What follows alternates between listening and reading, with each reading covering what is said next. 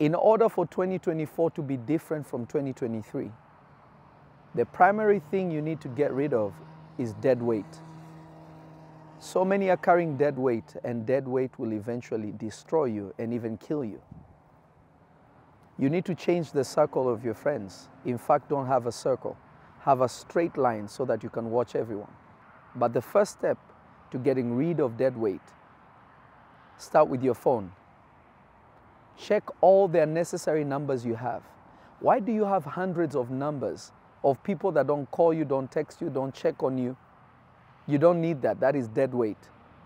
Whenever you look through your phone, you should be able to see the people that have been there for you, the people that are there for you, so you can maintain those relationships by checking on each other. But if you have 1,000 contacts of people that don't even contact you, you have no time to see through or see the people that actually matter to you, that you can continue to strengthen your ties with them.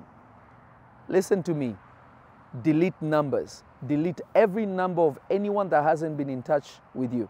If they didn't call you on your birthday over the years, if they didn't check on you over the past few months, get rid of their numbers. You are not on their mind, so why are they on your mind? It sounds brutal, but it is honest.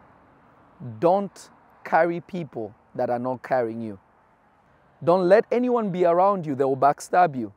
Next year, be strategic, prayerfully strategic. Next year, every friend that was all about partying and enjoying life in 2023, leave them in 2023.